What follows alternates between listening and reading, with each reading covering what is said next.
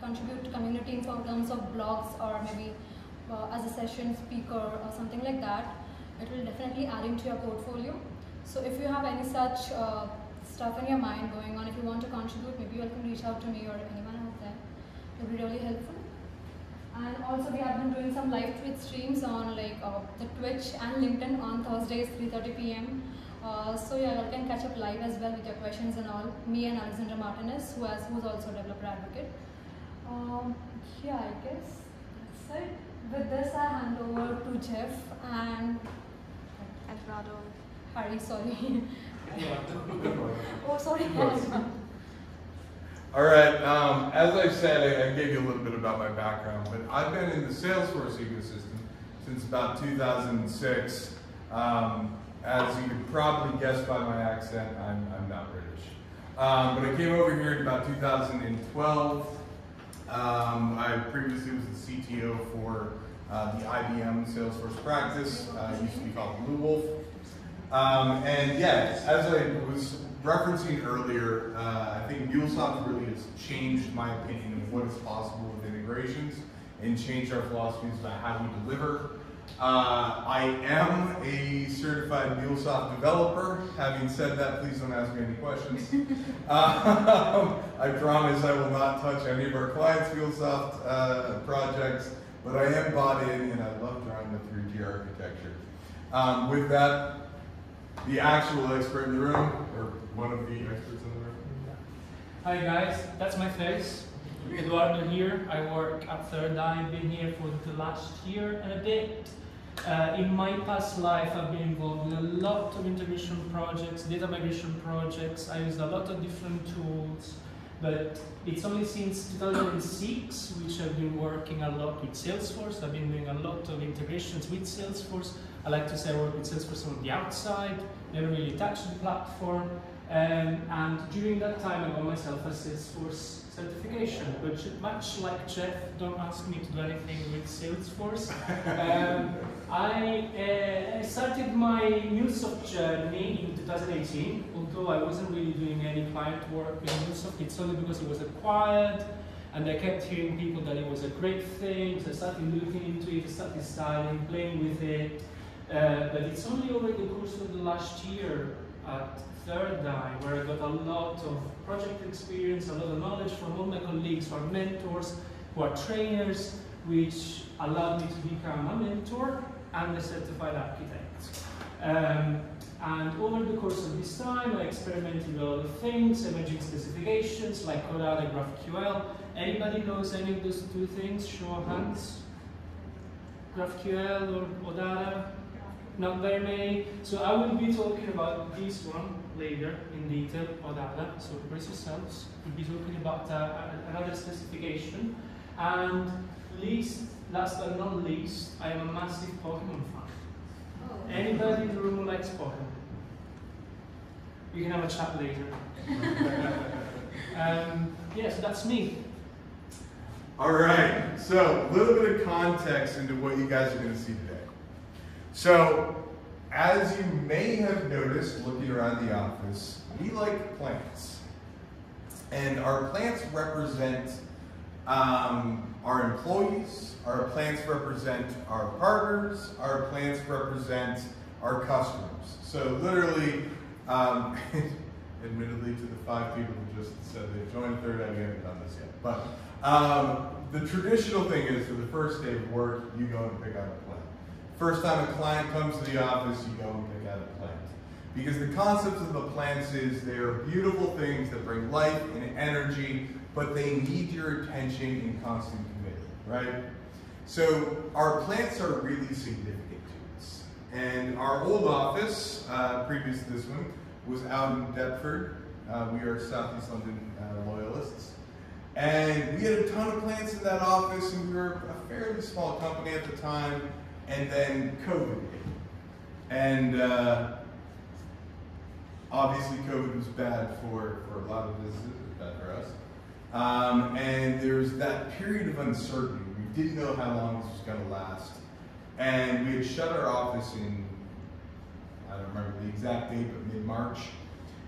And we came back into the office in April, I had been watering the plants in the office for a while. We came into the office and our landlords had been in the office and the heat had activated and it didn't turn off. And the office got super, super hot. It had been a weird sunny day in that April. And our plants had all wilted. And I walked in with my co-founder, Kelly, who is my business partner as well as my love partner.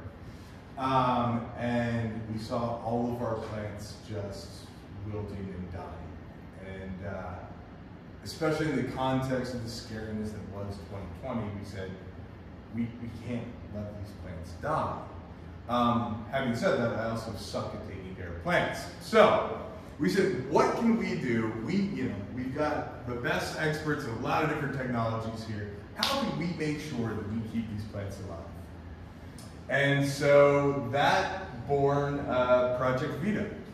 And so Project Vita was all about how do we keep remote control of, or remote monitoring of things that are really important to us, and how do we raise those alerts, and what can we do to bring this in with all the technologies that we have at our disposal.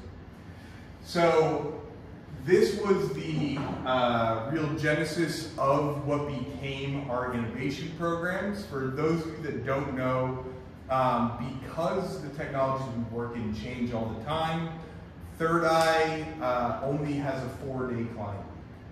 So we work for clients 4 days a week. 1 day a week is dedicated to learning and innovation, because to stay the best in the market, that's really what it takes. So that's a commitment we have made, and that is what raised Project Vita along with a lot of others.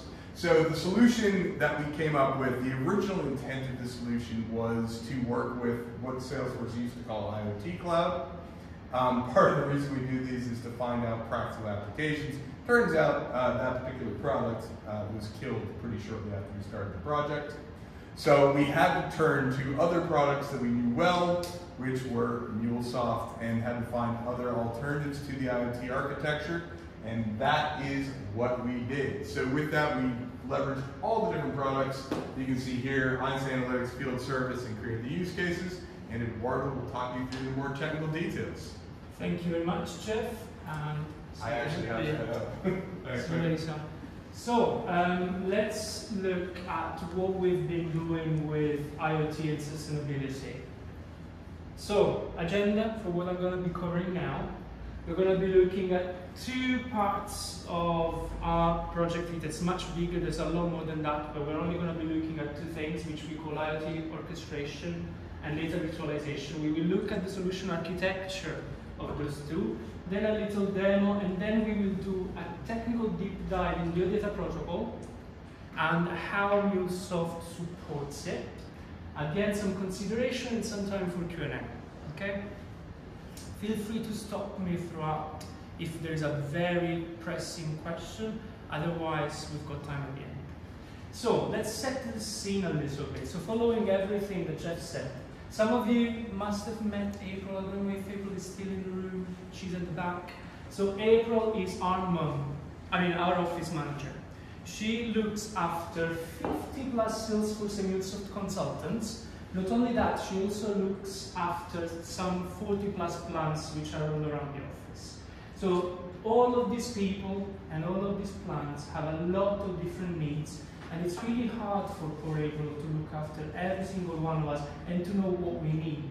So luckily for her, we've got a lot of know-how in this practice, and some of our people who know about Salesforce and MuleSoft came together to try and use those technologies to help her specifically with consuming some IoT device readings. So these plants, some of these plants will have some sensors in them that constantly send readings to some of the platform we will look at briefly, and off the back of those readings then automatically create some notifications for April to see and actable. So that's one thing. The other thing is to have a centralized place. Imagine it's like it's a centralized monitor from which April can have a look and see the outcome of her action. Okay, so I water a plant, what's happened? Is now the humidity for the soil in the right range, or is it not? So this is what we did for her to help her. So let's have a look at what are the systems that we used for this solution. So it's two systems. On the left-hand side, we've got ThingsBoard. ThingsBoard, it's an open source platform. Imagine it's a massive database for large amounts of data where a lot of sensors keep sending readings on a constant stream. So imagine every second, every 2 seconds, every 5 seconds, depending on however you set it, all that data goes into ThingsBoard. So that's one thing. On the right-hand side, we have Salesforce. Salesforce is the place where we want to manage your cases. So that's the place that we tell April that something needs attention. And it's also the place where we have the product catalog for all the plants. So that's the place that tells you every specific plant, what kind of care they need, how much water do they need, how much fertility the soil requires, how much light does a specific plant need. So all of that information is reference data that sits in the product catalog in Salesforce. So ThingsBoard needs to access the reference data that is in Salesforce to know how to take care of a plant. And it needs to be able to instruct Salesforce that a case needs to be raised when something's wrong. On the other side, Salesforce needs to access the real-time readings that are in ThingsBoard. So what is the problem here? The problem is that we've got data that's locked in disconnected systems. So as integration practitioners, what do? Any wild guesses? We integrate them. So how did we do that? So we've implemented two different kind of patterns. On the left-hand side, we've got the IoT orchestration one. So on Google Cloud Platform, we have our ThingsBoard instance, which is constantly listening for data that's coming from the plant. So these plants constantly send events on a queue that exists somewhere on Google Cloud, and it's listening for these event messages, which are then consumed and going into this database. Then what it does, it's got an internal engine that creates some automation to look at the current readings and then check against the API that we built on Salesforce to access the product data. So it does a call out onto the API that goes into Salesforce through the Salesforce connector to learn what are the values for the care of that plant.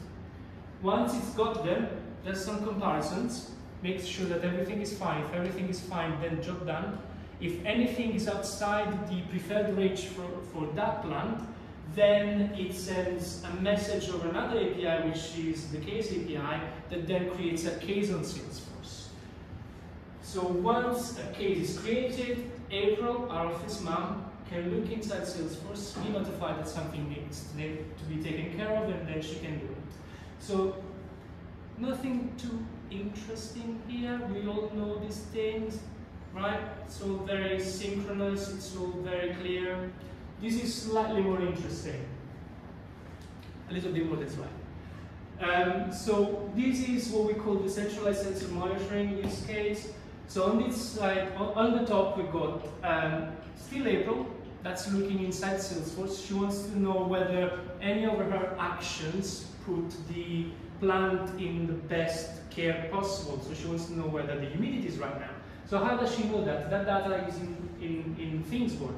She will log into Salesforce, and Salesforce is set up with Salesforce Connect. Salesforce Connect is a Salesforce product that is capable of consuming an OData API. So just bear with me on that one. I will explain what OData is, but OData is basically, it's a way to standardize the way you consume a RESTful API. So basically, Salesforce only needs to know is the URL of this API, and then it automatically knows how to consume all the data that's made available by that API without having to write a single line of code. And again, just trust me on this one, I will explain a little bit better later. By doing this, by putting this layer, this OData layer on top of this database, then April is capable of seeing real-time data that exists here, but it's never sent into Salesforce. So if any one of you has worked with Salesforce, you will understand why this is important. Salesforce is quite expensive when it comes to storage space. Imagine sending terabytes of data on a continuous stream onto Salesforce. First of all, there will be performance degradation. Secondly, you will have to pay for a lot of storage. So instead of that, Salesforce only wants to see the latest values that are the latest readings. And this architecture allows us to do just that. Next slide. So we look a little bit at how things are done. First of all, in Things board, there is what's called a flow engine. You all know and work with MuleSoft, you know what a flow is. This is very similar, although it's different for two reasons. First of all, it doesn't look as pretty.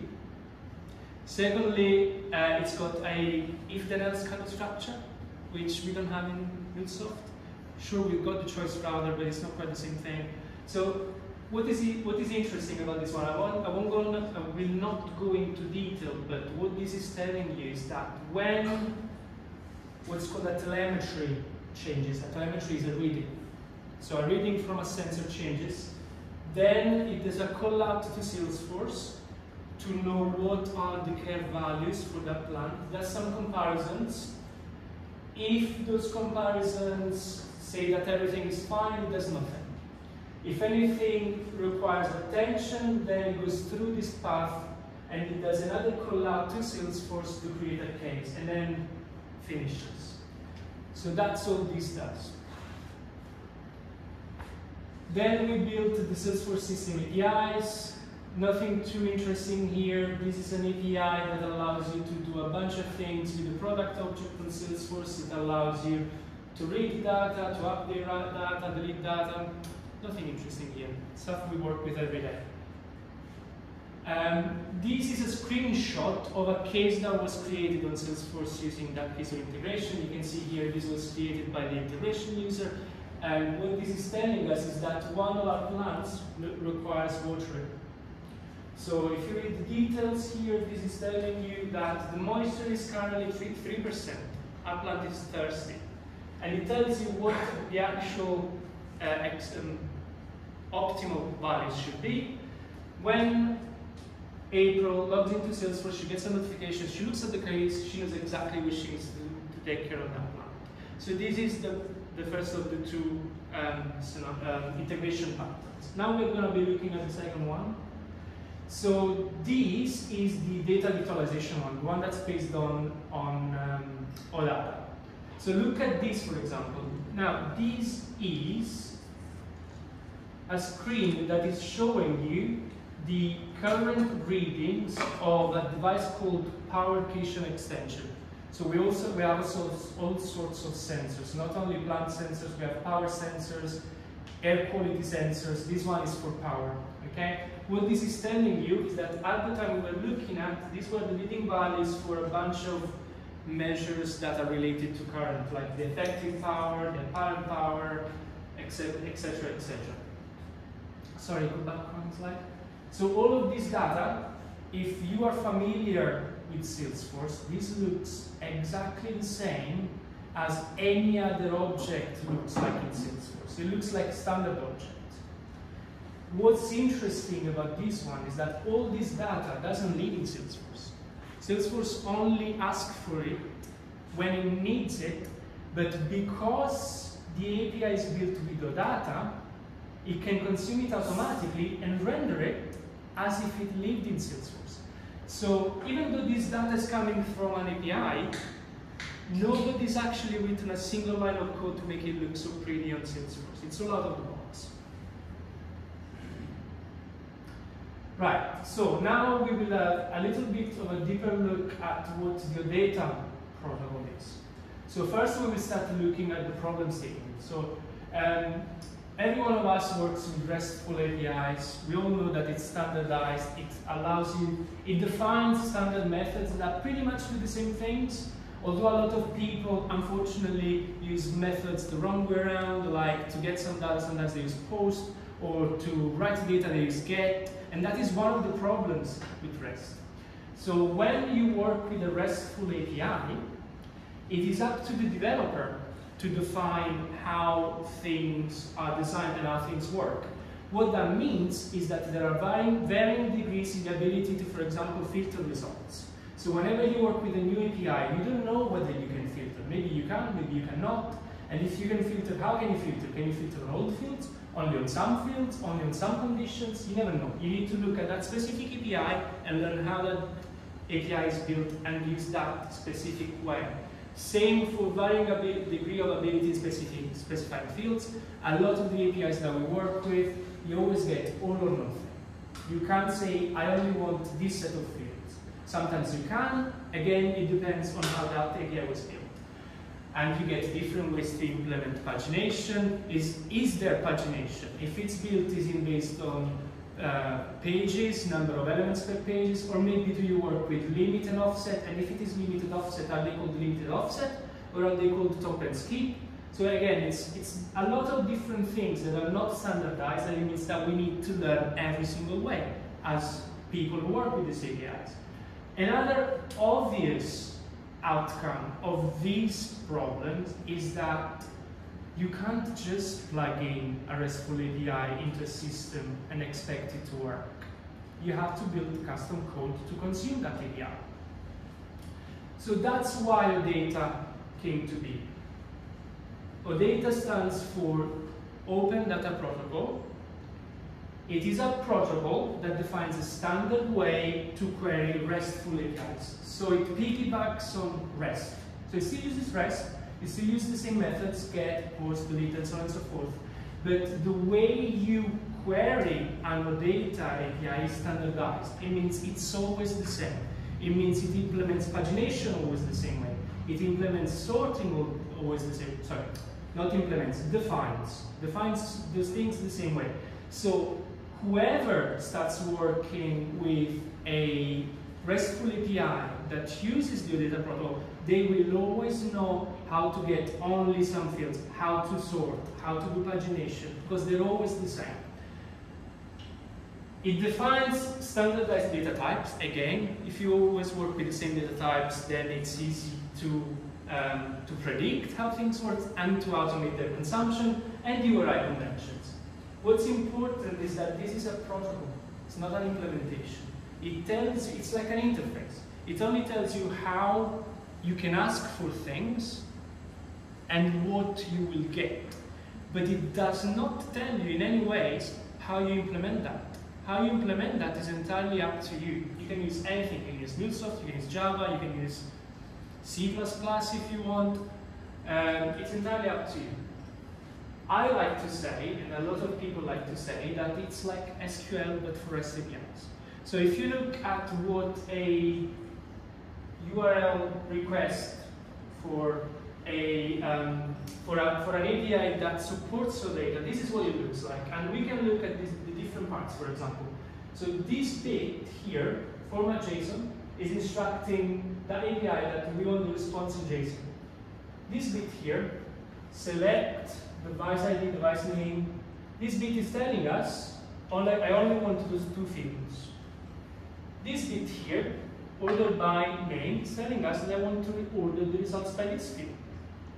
Top and skip tell us that I only want 3 records, but skip the first 3 out of the ordered set. It will always look like this. So you can see how it is very similar to SQL.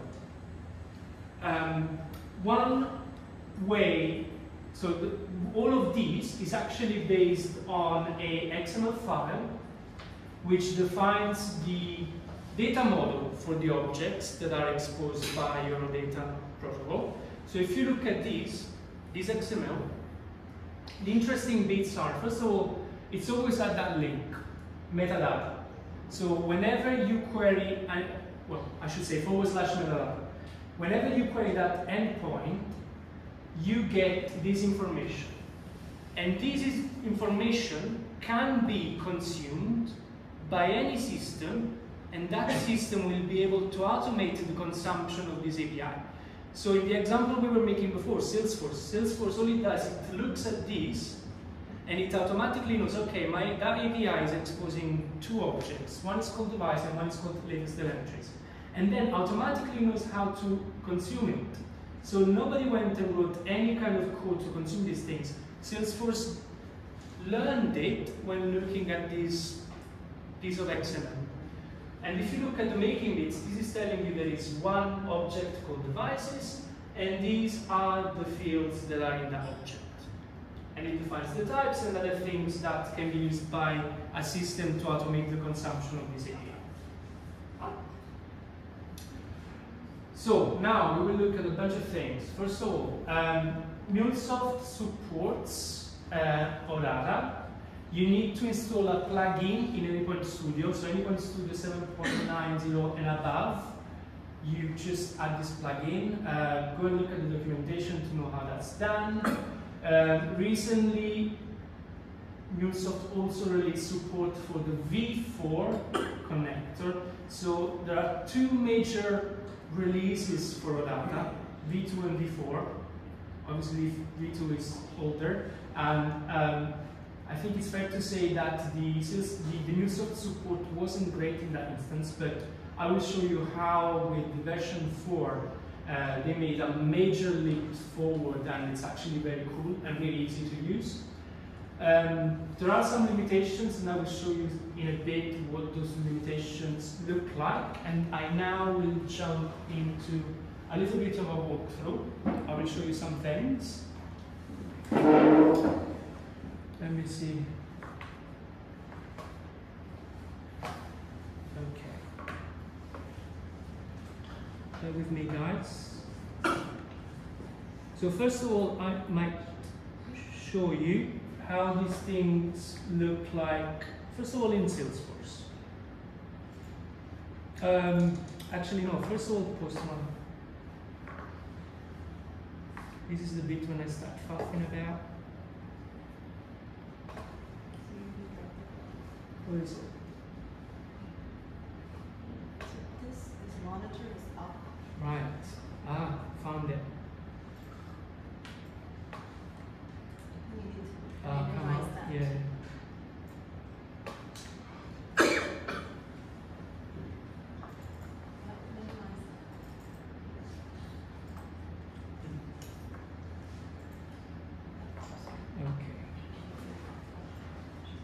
There you go.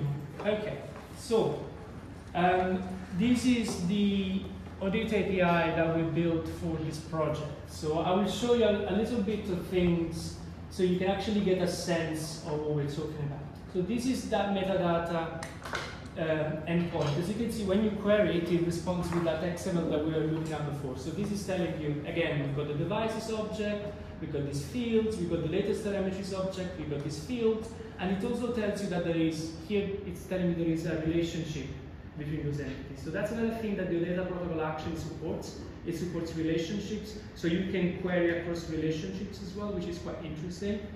And let's have a little bit of a play with the things that you can query. So first of all, let's just do a query on devices, and this will return us the list of all the devices and all the fields that exist in that object. So nothing special about that. This is what any API would return you. But with the OData support, we can do things like adding a select statement. So here I'm saying select, only give me the ID, the name, and the type. So if you ask for that, this is all we get. We get still the entire list of all the devices, but only those 3 fields. And you can combine all the clauses in any way you want, just like you would do with SQL.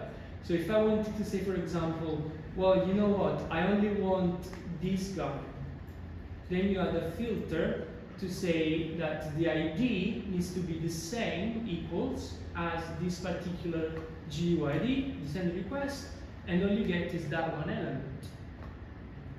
Or you can filter in a different way. You can say only give me stuff that has a name that is greater or equal than T, and that's all it returns you.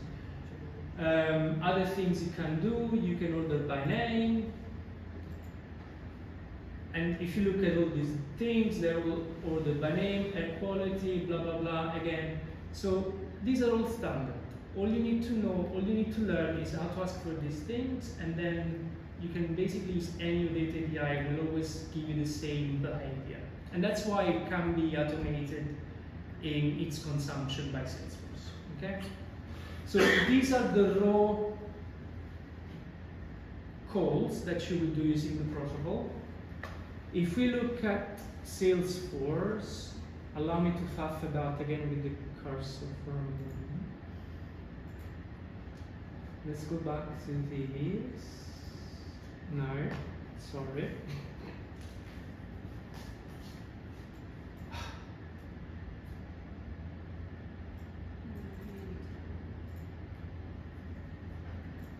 There you go.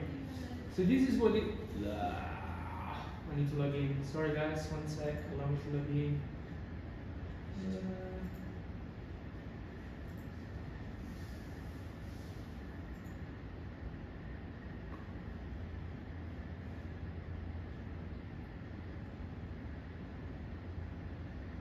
So this is our internal Salesforce org.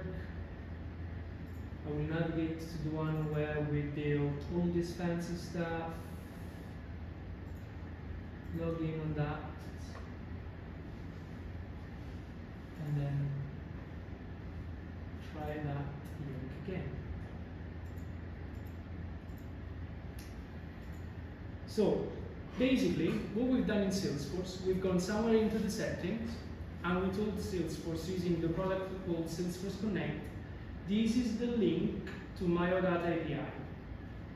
Salesforce downloaded that XML file and it said, okay, I found these objects, which ones do you want? We said we want devices and telemetries. And it created what's called in Salesforce an XML object. And having done just that, nothing else, then you get all of this. You get to see all the data that is stored on those devices. These are all the devices that we have installed. We've got plant sensors, we've got power sensors. If I were to click onto this one, for example, we can look at its current readings. Now this is a power sensor that's actually in our CTO's house at the moment. So we're looking inside his house. And we can see these are the current readings, 15th of September, 6:50. This is basically now. It says that this is on, this is the power that was used yesterday, and so on and so forth. So all of this data doesn't exist in Salesforce, it's on those APIs. Salesforce is capable of rendering it and also create relationships between them. See? We started from the device and then the telemetries for the device, just because all of that it's taken care of by the protocol. In Salesforce we didn't write any code to tell it that. And that's how it's interesting. Now Salesforce, what it's doing under the hood is just creating requests that follow that format that I was showing you on Postman. So if, for example, I were to say, I don't know, let's go back to the devices. And I want to apply a filter, and I want to filter for stuff that has a specific sensor type, for example. Where is sensor type? Sensor type, and we only want motion. Then Salesforce will create under the hood a request that says, only give me that stuff. And that's all done for you. Unfortunately, MuleSoft, the data before connector doesn't implement everything of the data for. So look at the documentation. In the documentation, there will be a section that tells you that some things are not implemented. And one of those things, for example, is it doesn't support the stats with operators. So if I were to say label, oh no, add filter, I want label starts with, so this says Kishan, I would start with KI. So this should fail. That didn't fail. Maybe it contains that is not supported.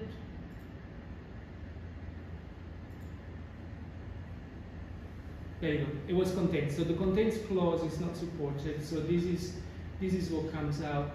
This is an error that's raised by the API. Okay. So just be careful. Most things are there. Some things are not there. It's all documented on the official documentation. Now, so that's what it looks like from the outside. That's what it looks like when you use it. But how do you implement it using MuleSoft? So let's have a look at that now. So I will go into Studio, faff about with my mouse a little more. There you go. So first of all, I will start with it's an empty project, this one. There is nothing under source. I've already done those bits that I mentioned before about installing the plugin. So that's already done. I have put under the source main resources API folder the XML file that defines my objects. So this is the same we were looking at a moment ago. It defines devices, the fields, the type of those fields, it defines latest images, and so on and so forth. Now, since we have this, and since we installed the API kit or data before plugin, we can do a very similar thing that we can do with API kit for RESTful APIs, and that's generating a scaffolding for your project. So right-clicking on here, there is under New something that you may have never seen. It's part of the plugin. It says generate Mule or data for API. So this will create for you an XML file, which is very similar to the file that API Kit creates for you, but you will see it's got a bright orange new component that you might have not seen before. That's your data before version of API Kit router. Okay? So what this does, when a request comes in, it passes the URL, the method and everything else, and then it forwards that request to one of any other flows depending on what flow they are. Now, you still have the get method just like any other RESTful APIs, get, post, delete, patch, blah blah blah, and so on and so forth. What's missing here is the meat, it's the logic. So that bit you need to implement. Now, I have implemented using the data v2 version, which is the previous version, an data API that consumes a RESTful API and implementing all the logic that takes care of all those bits and bobs, does the filtering, does the sorting, does the select. It's very, very painful. It's really painful. But if you're lucky enough to be working with a database and all you want to do, which is what we did, is create a data layer on top of a database. Since OData and SQL are really, really similar, what you can do, and that's what MuleSoft did, they created some components that, using that URL, parses it, and then creates an SQL statement using that. And then you can take that SQL statement, feed it to a database connector, and get the outcome. So long as you are exposing something that is a like for like on what's on a database, there is not a lot of build that you have to do. And in fact, let me show you what the code for that API we were looking at a moment ago looks like in real life. That's it. There's not a lot there. So let me explain what this does. These you don't really need in most instances. Here I'm just changing the name of the database because on the metadata we called it one thing, the database called it something slightly different. It's just a capitalization that's different. So we just set it to a different name. But most times you won't need this. All you need is to say, okay, when the request comes in, and what this does, it creates for you a bunch of data structures. Those data structures contains the parsing of your URL. It contains all the clauses and the values for those clauses. You pass that to this component, which is called transform to SQL select. So all those data structures, all of this stuff, entity type name, fields, type keys, blah blah blah. I didn't do any of this. It's already been created for you by the API kit for OData. It's created those data structures. You can fiddle with them if you need to. if you don't need to just leave them as us, that spits out for you an SQL statement that you just feed as it is to a database connection. See? No logic at all in there. And then the last thing it does, it takes the outcome of this database, the result set, and it serializes in a way that is expected by your data protocol. And that's it. Nothing more. What if it breaks? What if It breaks error? it breaks what? Like if the query that database you're querying, the query is not fetching results or something. If there's 0 results, it will just return an empty result set. Yeah? And for connection failures? For connection failures, well, you would have to handle them internally, right? So this is left simple as. So what this will do, it will just bubble up the error as it is. Didn't implement any fancy logic. You can, right? There's nothing stopping you from doing that. But the outcome of not handling the result is this. Because I didn't handle it, so it's just returning the exact error message as it is, right? But you can handle it differently. So that's that. Let me go back to my slides. Don't know whether there's any more. Let me check. Slideshow. Right, so that was it. That was the technical bit. So now a little bit of a summary. So what are the things that we have done with this project? So we have done some automation that allows you to compare live readings that come from sensors against some benchmark values that live in Salesforce, and then raise cases when there is a need to take action. We also created a centralized space from which anybody can monitor real live data that is coming from sensors, and that doesn't sit anywhere in that monitor. It's fetched in real time using the data protocol. To do that, we used our own in-house accelerators and assets, and also all the good stuff that MuleSoft makes available, all the connectors, so nothing too fancy there. And this enabled us to create a solution that, from a Salesforce perspective, is literally no code. In Salesforce, we've not written a single line of code. We've written some code in MuleSoft, very basic, but no code at all in Salesforce. So what are the future use cases and applications for all of these? I mean, we've been playing with it to save our plans, but you can see how this can be applied to monitoring of equipment in construction companies, when you need to know whether a structure is sound or it's falling apart or there's something to be concerned about. When you want to be monitoring biometrics in a hospital, in a medical setting, when you want to know whether your patient's heartbeat is fine, and so on and so forth. In a laboratory, when you need to make sure that an environment is sterile and you need to control all of its environmental settings.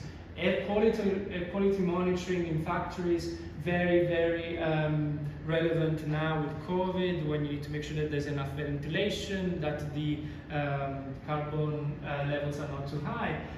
Water quality for farms, for fish tanks, for households, for all these kind of things. So this is where we see this going. And I believe that that is the end of it. Are there any questions before we have a quick break? Yes, at the back. What, in terms of the data set that you're using, have you seen any performance degradation as the result sets grow? So the degradation would be entirely down to the database. Now, this database is built for large sets of data.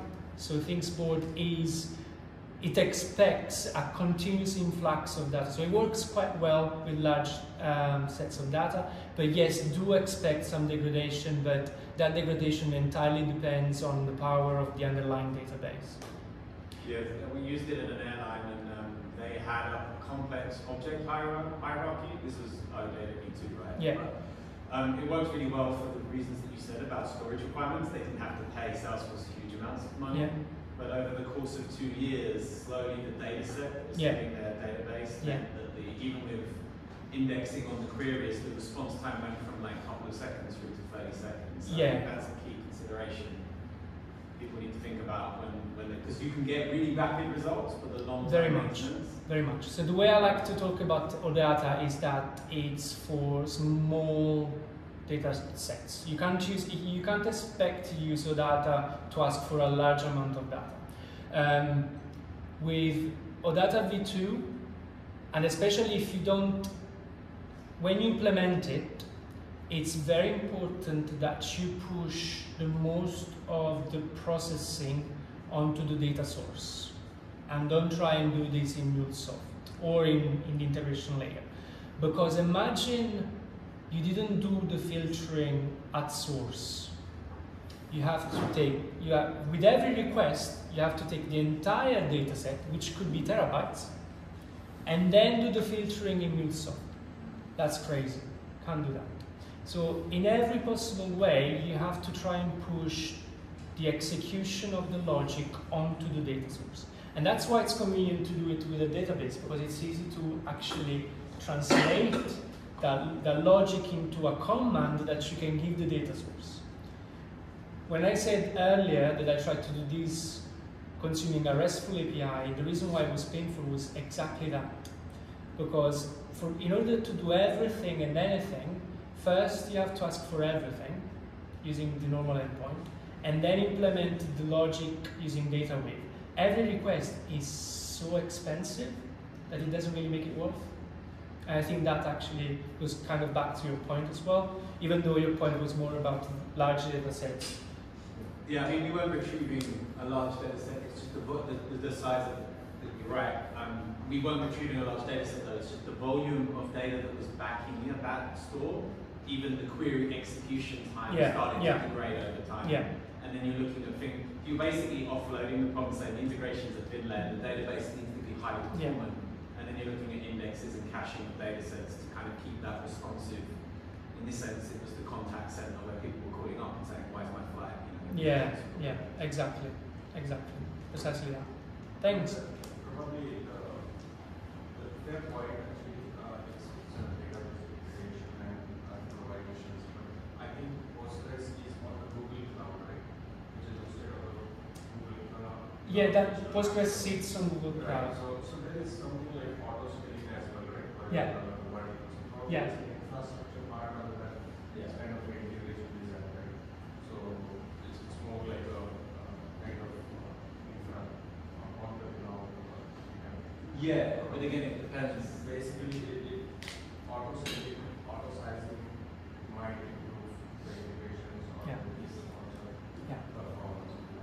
Auto scaling would, and in this scenario on Google, but in my particular scenario, they were on-premise in the data center with a SQL cluster.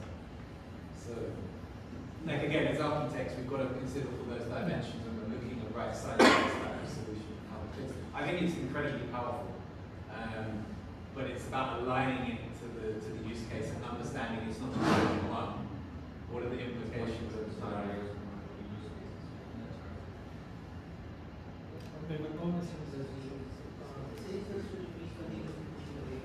Sorry, I can't hear you. Can we pass the mic on? So in this implementation, basically, sensors continuously pushing the data on the back, right? Yes. And not necessarily every update sensors pushing, you need to go back to such code and on the part of the API and see whether case has to be used. Yeah. So what logic basically implemented there to not check for each updates which are coming from the sensor, right? So Okay. Good to start. Awesome. So yeah, we have a nice speaker. Thank you. Ajay, yeah. All yours. Say yours. Thank you. I don't think I'll need mine. Yeah, definitely you don't need. Yeah, that's fine. He said he doesn't need. This is the Oh, I forgot to give it to the previous ones, but can you check if it's on? Oh, that's on. That's fine. This is on. Okay. Awesome. My name is Ajay. I'm very happy to be here in person for this meetup after the pandemic. This is, I think, the first time we're meeting in person. Yeah, just a quick intro about myself. I've been with Salesforce as a company for over 5.5 years now. We'll go back to some of the background a little later, but I've been with MuleSoft as an ecosystem for over 2.5 years. So currently in my capacity, I lead the team of pre-sales engineers for MuleSoft here in the UK. I practice. I started off with financial services as an industry focus for me, but I've taken over other industries such as media, telecom, high-tech, HLS, healthcare life sciences, manufacturing, and retail as well. So we have a very strong team of about 40 pre-sales engineers and architects supporting UKI as a market.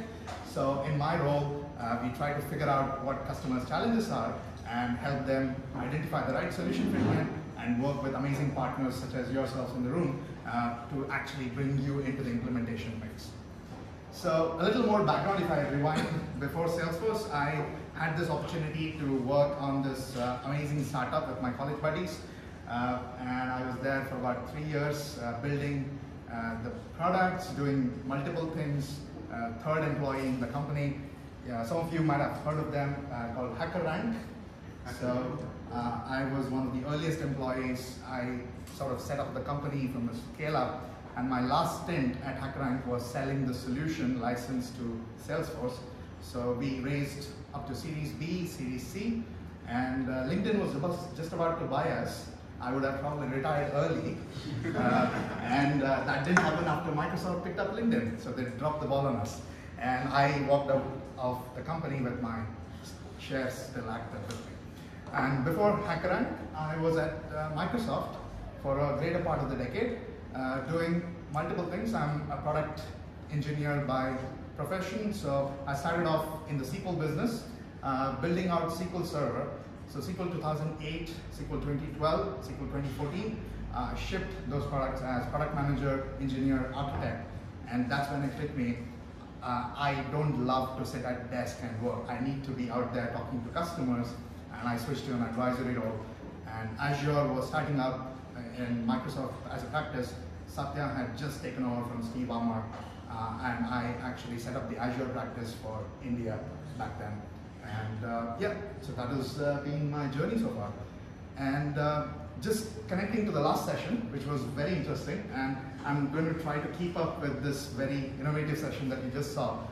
Anybody in the room can tell me what is the relationship, because you heard Eduardo speaking about OData and SQL are very similar, or he spoke about them in the same context. Can you tell me, like, why is it that way? Or what is the origination of OData? Who created OData? It was me.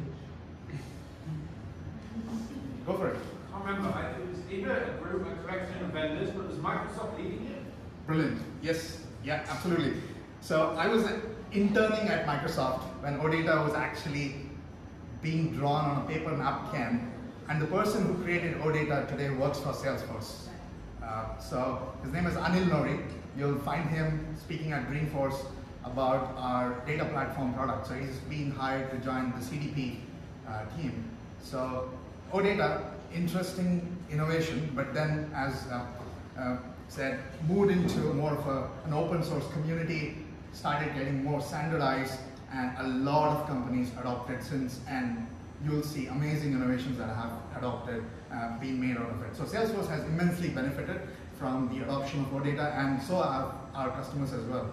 So without further ado, what I'll try to bring today to the table mix is, I wanted to share some of our product roadmaps and the vision that we are having. Because one interesting thing that we keep hearing from our customers is, we are not transparent enough about how we actually are building some of our products, and what are we going to do in the next 3 to 6 months to a year's time. And I've been a huge proponent of being able to share some of these messages transparently. I used to do so when I was on the Salesforce side, leading commerce and marketing cloud practice. And this is the first time I'm actually getting this opportunity to share this in a public forum in the MuleSoft Meetup. Next.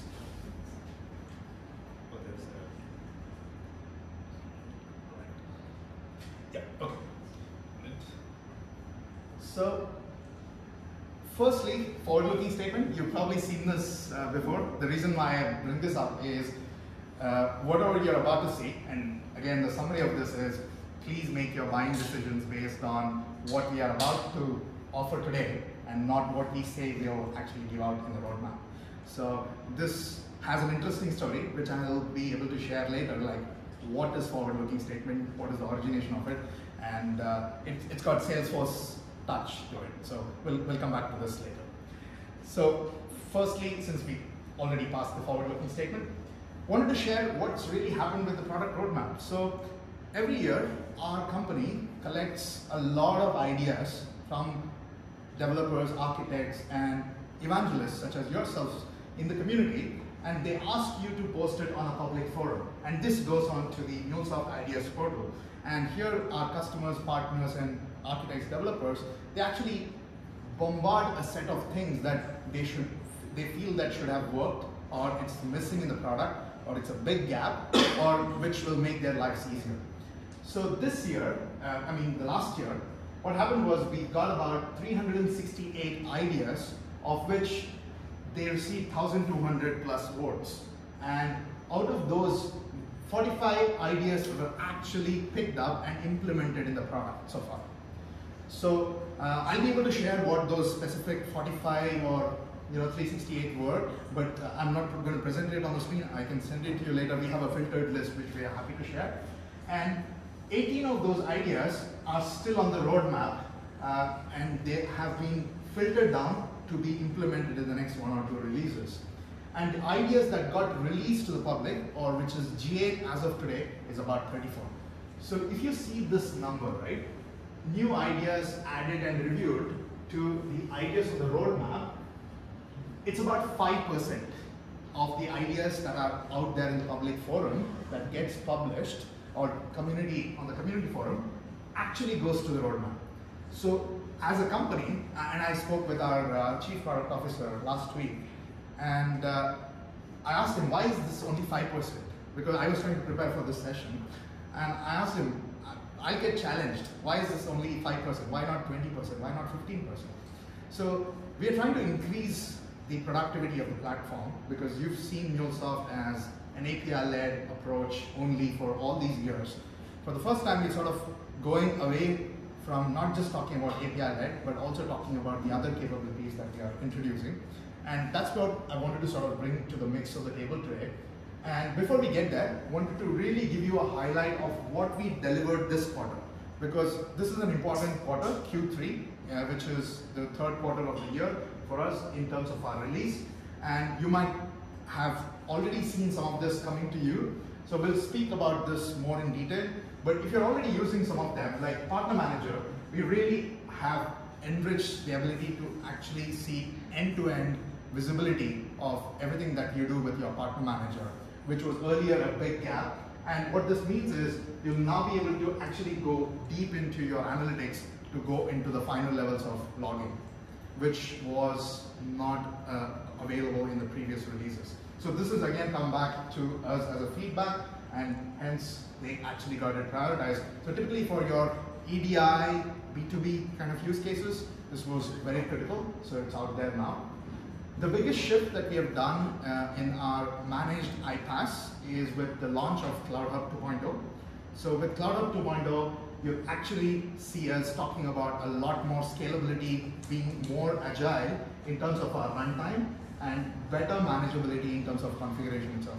So things that we used to sell before, like dedicated load balancers, as an add-on SKU that we had to push our customers that, okay, you bought MuleSoft Anypoint platform, but please also take these 2 additional dedicated load balancers.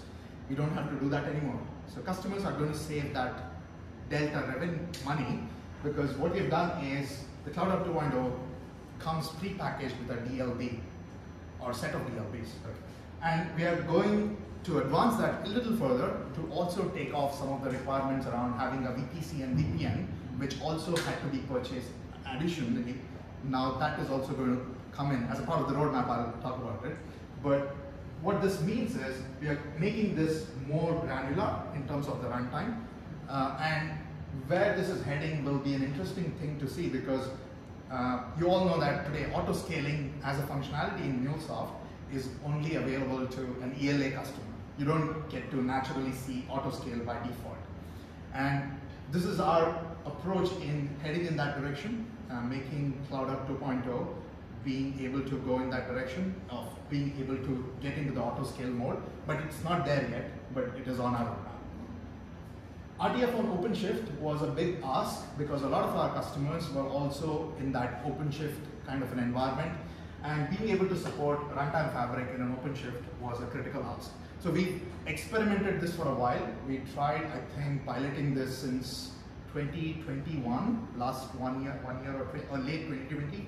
And then since that piloting gave us a lot of feedback, this actually went GA, and now we've been able to actually deploy customers in their OpenShift containers. And the last one is the most critical one, because with this we're actually moving away from being just an API-led platform to more of an automation plus integration platform.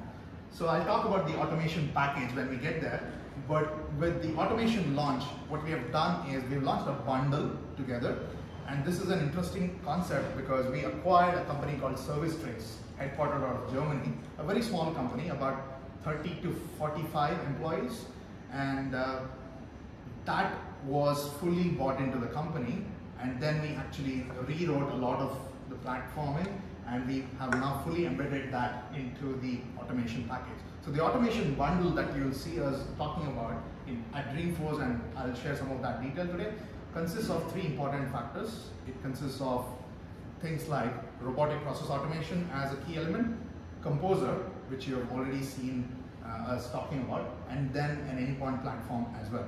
So the Anypoint platform that goes into an automation bundle will not give you a minimum 2-week core production capacity. It will come with a 0.5 core capacity, hence we are calling it as a miniature Anypoint platform, which would probably be required to set up, like, let's say 2 or 3 APIs, because when we are looking at automation as a package, we want customers to be able to build automation using RPA and then take those assets and publish it to Exchange, and if they need more complex integrations, then start using Anypoint platform to bringing it together. And then we also can give the customer an early start. I'm happy to talk about commercials later, like what that Anypoint platform bundle looks like, because I know that's probably something you would probably get a lot of questions around with your customers. So with that, we'll move further. So the 3 key items I wanted to cover today is around what are we doing in the robotic process automation space, and then marinate that with Composer. Composer has been there as an experiment, initially what started off, and then we've been adding a lot of connectors to the Composer ecosystem. And then I want to talk about what we've done with Anypoint management platform and with the integration platform itself. So a few months ago, you saw us launching the Universal API Management, which is our Flex Gateway offering. And with that, we're sort of offering now a more fine-grained capability for customers who don't really need complex integrations. Maybe they are building integrations elsewhere, but need a layer of governance or just an overarching proxy layer. And that could be a quick and easy way to actually see how MuleSoft ecosystem comes into the mix. And the last one I want to talk about is the platform itself, which is primarily around some of the security updates that we have done.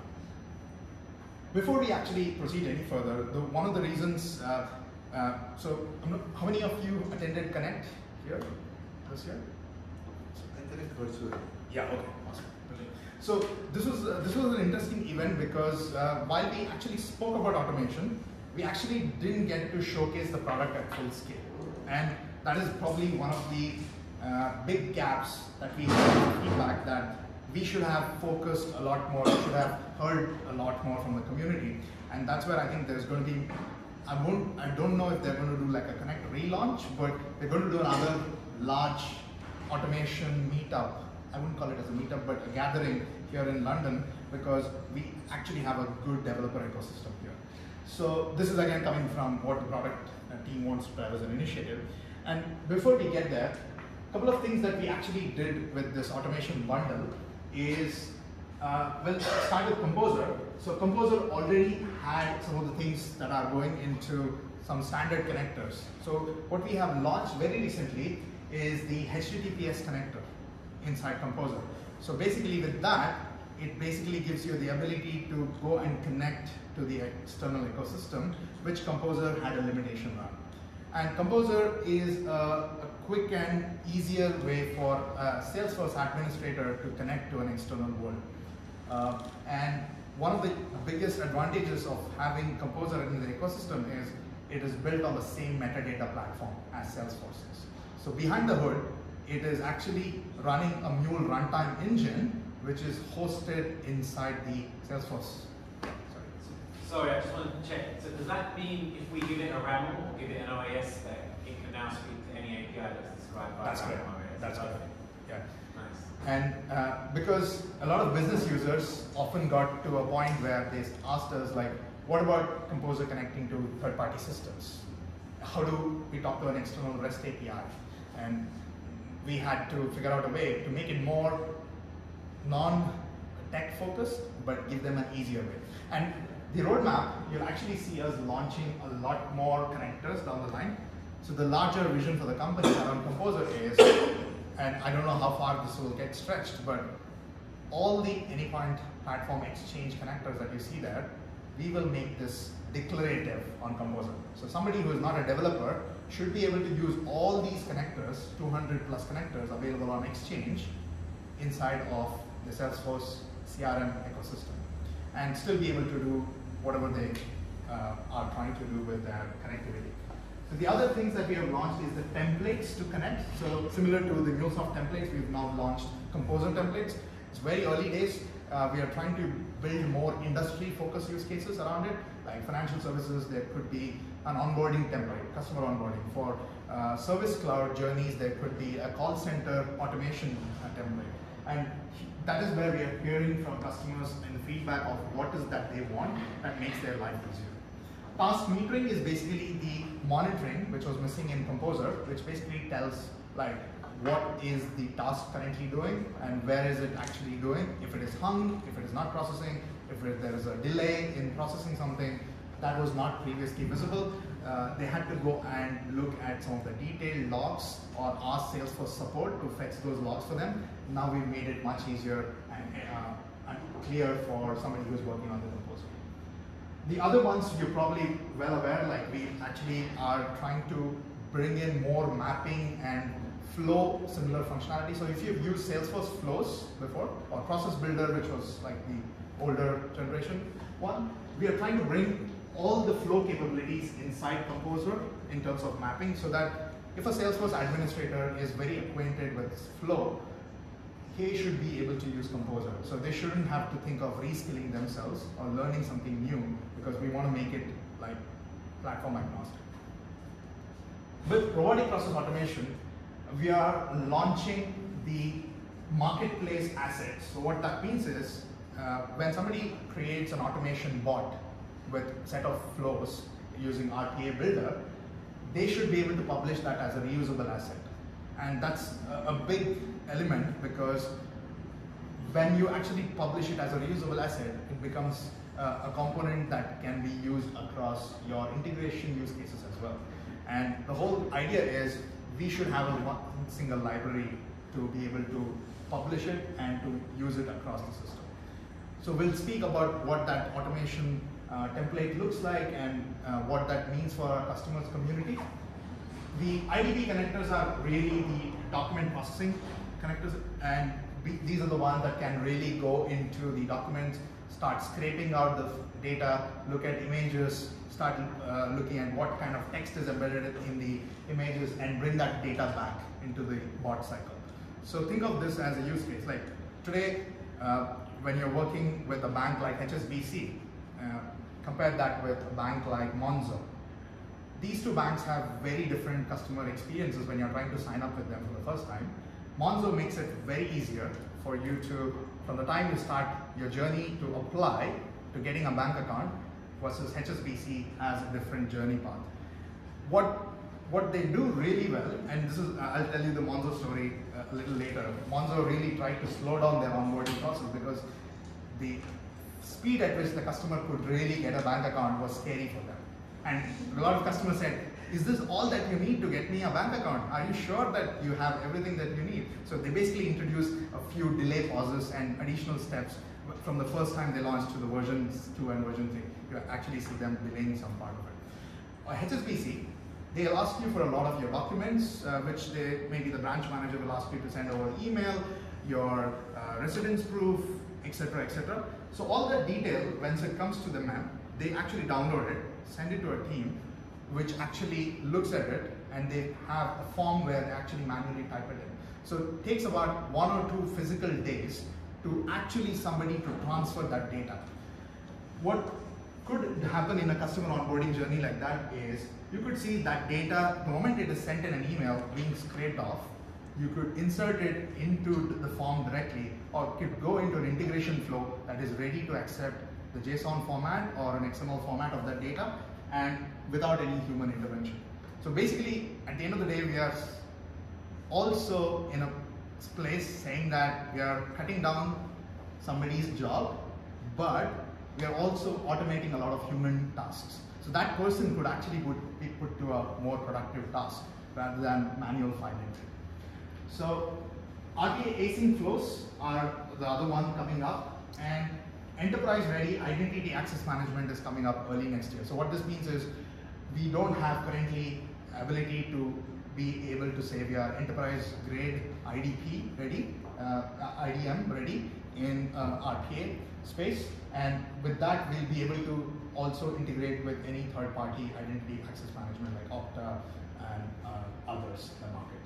So this was like the high level. I'm happy to take questions whenever you have any doubts or queries, because we have a lot of content. I sort of thought to prepare at a very high level, but then we thought we'll share the public roadmap in a much more detailed sense. And you'll get a copy of this as well. Yes, we do. So with Composer, you're already having these connectors available. So there's a connector to RPA Bot, Marketing Cloud, HubSpot, Microsoft Business Central's Box, etc. The ones that are coming up are going into the BigQuery, Snowflake, Sage, and we are also launching the version 2 of HTTP connector. So the reason you'll see us investing a lot more in the Composer space is early 2018, when MuleSoft was almost integrating or was getting acquired or completing the acquisition process, our CEO, co-CEO back then, was Chief Product Officer Brett Taylor, who is now co-CEO, talked about the citizen developer experience. So what does the citizen developer experience really mean? Somebody who has never written a single line of code can actually effectively do everything that they need to do to manage their business automation by dragging and dropping stuff more a declarative way. And we give them the whole power of the acquisition platform, which is MuleSoft, which is not the whole entire power of the platform, but the connectivity aspect, which is all the connectors, ready-made templates, and out-of-the-box assets, reusable APIs, and those are the ones that you will see coming down this list. So maybe the next time we speak, in about 6 months or maybe 3 months, you'll see a few more connectors getting added. So what was like one product manager working on this connector space is now doubled down to about 12 product managers. So each one has a mandate to release and launch about 10 connectors in a couple of months. So you can actually see the scale at which we are going. And this will all go into a place where there will be a universal marketplace for all connectors. So customers could even come and look at our connectors. There could be paid connectors. All of this today, being launched in Composer, are free connectors. Unlike in MuleSoft Anypoint, you have some paid connectors like for SAP, etc. So we are not yet investing in that direction, but Composer connectors are all out of the box and free of cost. So with respect to the HTTP connector, this is the one that actually changed the game for Composer real bit, because until we spoke about HTTP connector, Composer was seen as like an adopted child. Like nobody wanted to, okay, Composer, let's keep it at an arm's length. It will disrupt our conversation if you are positioning Anypoint platform. And maybe it's a very, very tactical use case tool. We don't want to bring it in the mix. Today there are customers who are working with us who are buying both Composer as well as Anypoint platform, because they realize having the value of both of them in the same company, this can be targeted at a different audience, and Anypoint platform can be targeted at a more technical developer audience. So what we've done in the Composer space is we've supported all the elements. The last one was around pagination. So that was the key one, because without that, we couldn't actually talk to customers about scale. So Salesforce customers today work across millions of records. Some start with thousands of records, but go up to the million. So pagination actually gives us that ability to scale and ability to also do support all the methods that HTTP call would do. That's something that we have introduced, and with connection authorization requests being up to date with the industry standards, those are the ones that is available to you now. The ones that are coming up, and the upcoming release is the next release for Composer, will actually support all the XML data types, which is not fully supported. So if somebody is using the HTTPS connector, they will actually have some challenges if they try to explore the XML data types. So again, in spirit of transparency, this is something that we are working to fully support all the XML data types. And that's coming up in the next release. Before I go into RPA, just want to pause to check if there are any questions. Yeah. Hi. We use this. Sure. Hello. Never mind. No, I think. Yeah, so I have a question. So, you know, MuleSoft also have another product called Flow Designer, which is kind of like, I don't know, how do you see where to position in the entire MuleSoft product collection? You mean the browser-based Flow Designer? The Flow Designer, because it's also meant to be easy to use and quick in integration. Right. And there's no official statement about it yet, but you didn't hear this from me. We are actually kicking it off. So it's of no use, to be honest. We actually got some stats of how many customers actually use that today. And we've spoken with, I think, some of the customers who actually use it today based on their status of what we've been able to hear from them. So the things that we've heard around Flow Designer is customers use it typically for, let's say, a product manager uses it to prototype something, and that's it. They probably just use it as a rough ideation mechanism, and nobody really uses it for what it was built for. And if you look at Flow Designer, we have not invested a lot of our engineering resources internally. So all these innovative connecting features or the enhancements that we are launching with connectors, they've not directly trickled down into the Flow Designer themselves. And Flow Designer had issues with respect to how it could handle buffering, and the moment you could see that the flow becomes really complex, the testing, it actually got into a lot of performance issues. So really, we haven't invested any resources to re-engineer Flow Designer. So what you'll typically see us doing is Flow Designer will continue to stay there as one of those elements, but soon will be phased out with something that we'll launch. And I don't have exact details of what that will replace with, but you've already seen some prototyping of it, what we're doing with Composer, what we are launching with our next generation ID. We'll talk about it in a bit. Those will be some interesting elements to see and watch out for. Any other questions? Yes. This is probably a very philosophical question. Go for it. So I understand what Composer is for. It's to enable citizen developers to do their own thing. But how does that reconcile with the whole API-led connectivity shebang, where you've got all of that side managed by a team that, if you've done it right, they know how to implement API-led, they know to go through the different layers, blah, blah, blah, not to implement spaghetti kind of connection.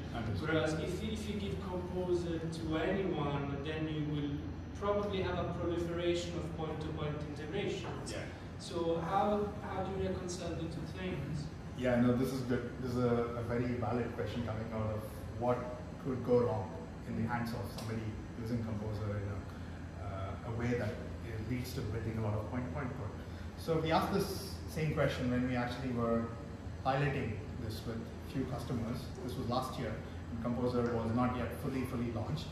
And I think the idea today is while Composer actually in the behind the scenes uses a Mule runtime, you'll actually see us bringing in a lot more governance to Composer down the line. And what that governance would do is it would enforce the sense of anything that you build in Composer is like a straightforward flow, right? And the whole result of doing that is that flow should in itself should be treated as a reusable asset, which it is not today. So you're able to save that as a template, you're able to save that as a flow. But the idea behind there goes back to our API-led philosophy that the flows that you would build in Composer will be able to map back to, how should I say it? You've seen Visualizer, right?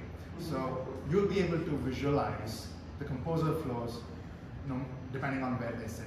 So they could all be system-led composition of flows that you build to do those tasks there. But that's where we are working towards how do we bring back Composer into an API-led. Because for an administrator, let's say a Salesforce administrator, they can keep creating numerous composable tasks. They may not have control, like 100 tasks, 1,000 tasks. And we don't want that to add to a lot of technical debt in the organization because they might not be able to troubleshoot if something goes wrong. So we will bring governance on that. So that's our first step in that direction. Okay, so now the problem is there that you're working on a way to prevent. Yeah, and we are trying to address this at our selling cycle itself. So when I and my team go into a selling motion and we hear customers telling us that, oh, I want to just bring data from another Salesforce org and put it into a Snowflake database and maybe do some processing there, and then I want to send parts of it to NetSuite and part of it to another database, and maybe some notification going on to Slack. So if they tell us this, we try to identify who's the problem solver here, who is the problem buyer, who is trying to adopt this technology. If they're telling us that, look, we don't have a developer, a proper developer, we are a small company, we are an advertising agency, for example, let's say, and they tell us we outsource developers, and this is the problem we have. How can you help? Composer is the way to go. The moment it goes a little more complex, if you're talking to a media company, they have an in-house IT team, and if they come to us with this exact same problem statement, we'll never position Composer. And we should never do as well. I get you, but at the same time, you're kind of saying, if today you're small, we let you build technical. For tactical use cases, yes. Yeah, Okay. because Composer, I've seen the opportunity landing as low as 6,000 USD, 5,000 USD, and there are customers where, let's say we wanted to win that logo, we've just given it away for free, because we want them to use for a year, see what you make out of it, and come back to us next year. And it's one of those ways where we start creating stickiness with the Salesforce ecosystem. No, not to interrupt you. You could have come to, I was just keeping it up. But I've interrupted you. I think it's a really interesting problem space, right? And I've struggled with it. But the reality is there's a market and there's money attached to that market, and so you need to meet the market need. But we've seen this with Center for Enablement, right? And the idea was stop beating people up with the governance stick and try to enable people to do better. And so one thing I'm thinking about from a product perspective is how could you potentially be using AI, right? Because Composer is going to be running in the cloud. You're going to have all the data and the insights. Could you not be saying, hang on, Mr. X or Mrs. X or Miss X or whatever, you haven't gone to Exchange, you haven't looked at it, but you're building a flow that looks really similar to some flow that's already registered in Exchange. Why don't you go and use it, or why don't you go and check it out? Right. So are you doing that? And if not, going to have 10% of revenue when you implement it. Yeah, so because Composer sits on the metadata platform itself, one of the biggest advantages that we'll be having available to our disposal is to use the Einstein ecosystem.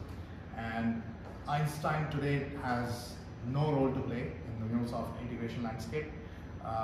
And Composer, because it exposes those objects to Salesforce, we've seen some customers customizing the results of what Composer does as an object inside an Einstein prediction engine to tell them what is the frequency at which somebody builds these kind of Composer flows. But we haven't put anything on our roadmap. I saw a similar idea being posted on our ideas portal, asking what are you doing in the AI space? Are you doing anything at all? Because it is really required, as you said, because I wouldn't necessarily remember what I had built 2 years ago. Maybe somebody should be intelligent enough, the system, to tell me, hey, look, you had already built something similar. Why don't you reuse it? So yeah, it's been there on our roadmap, and I saw some upward, but I don't know if it's been picked up. Yes? So is this being built as a metered service, like as a pay-as-you-go? Because if you're talking about smaller industries or smaller companies. Because one of the things that I work for a smaller, well, Sure. It's almost it's newspaper and print. Right? And they're trying to do some sort of robotic RPA solutions.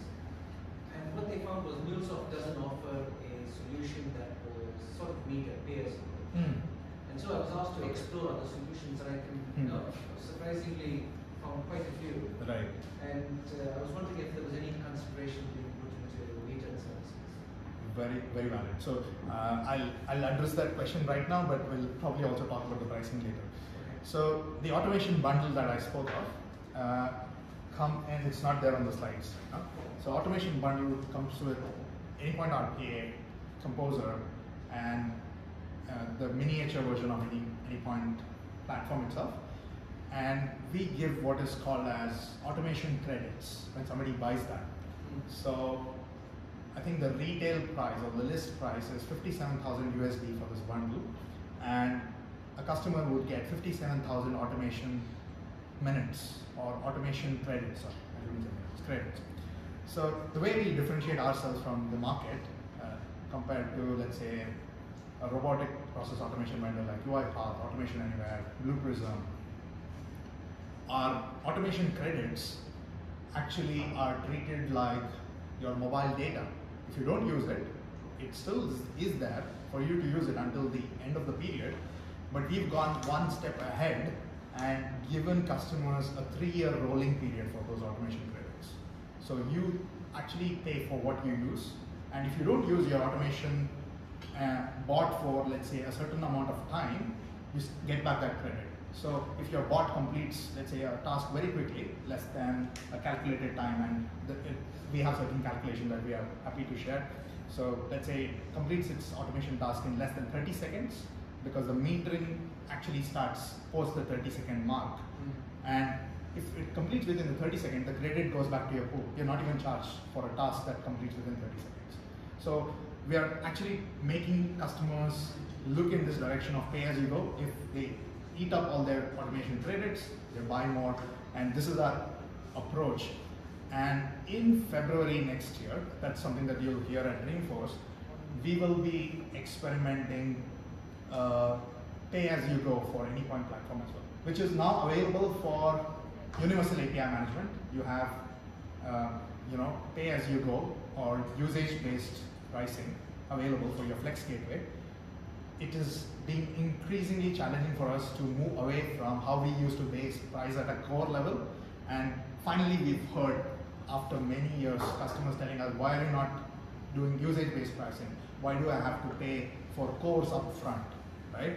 So you'll actually see this coming for the whole integration suite as well, which will probably be a game changer, because some of our larger customers who actually buy in millions of dollars of package from us, we often see that they either don't use the credit at all, or they overuse it and we never know.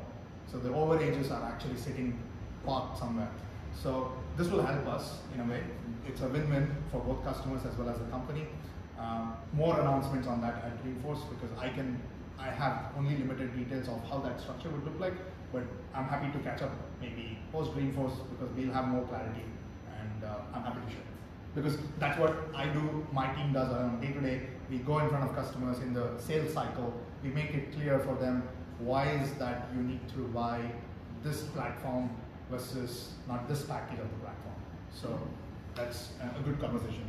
And does this RPA has a trial version? Good question. We are currently not open for trial with this, but if customer is actually doing evaluation with us, we do like how should I say, a boxed sandbox environment that we open it up for them.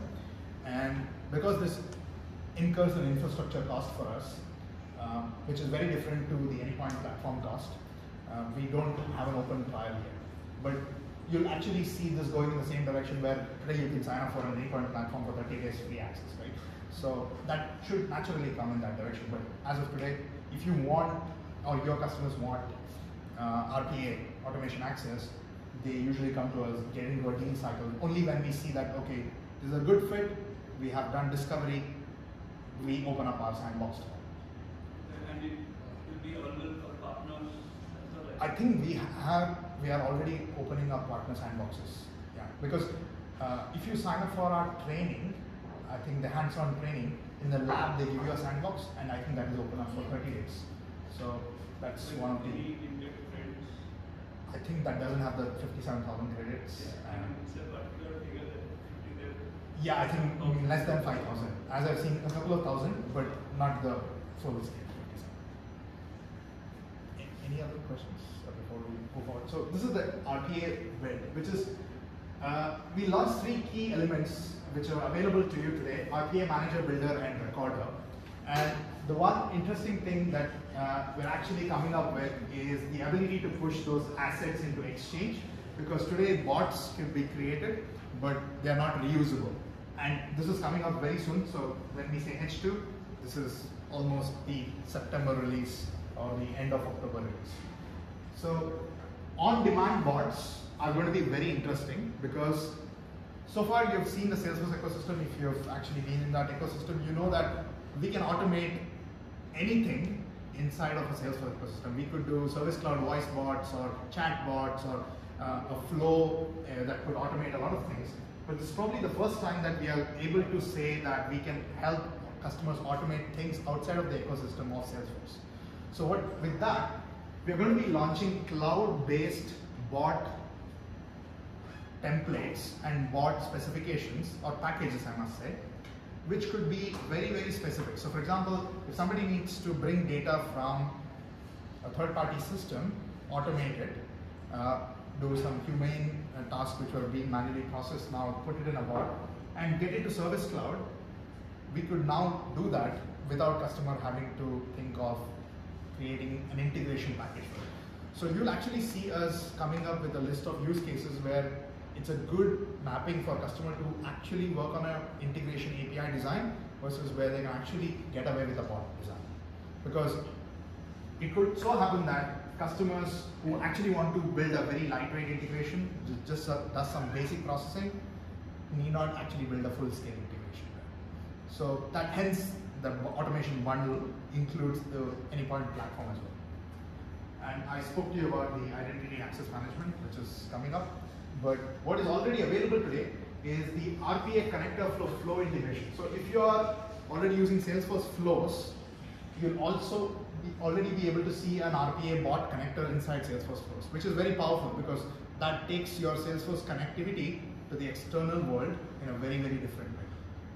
And we've had some very interesting use cases working with a media company where they get creatives from their ad agencies, and within an image is a text as well. Like there could be names and things like that within an image, banner, file, etc.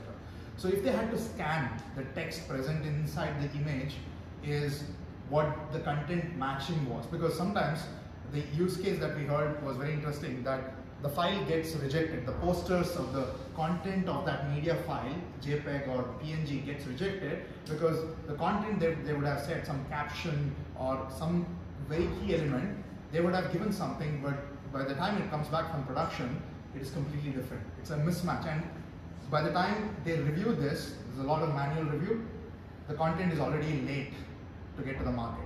And maybe if they're competing with a vendor, then the competitor has already got a lead because your process is delayed because somebody screwed up on the manual data entry. So with this ability to bring in RPA connector into the flow integration, we've now been able to scrape that image data and tell if it's a valid flow to be continued or not, and hence proceed, like if there's an opportunity cycle that needs to be closed, progress.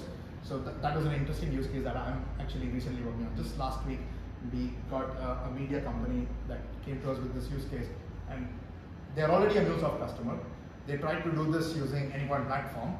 They said this was going to be overly complex just to use Anypoint platform. What else do you have? So we did a POC with them, 2 days POC. We were able to demonstrate this as a use case, and they really like it. So let's see where this goes. This is one thing that you've probably not heard, because anybody who's worked on industry clouds, healthcare cloud or health cloud, media cloud, financial services cloud? Awesome.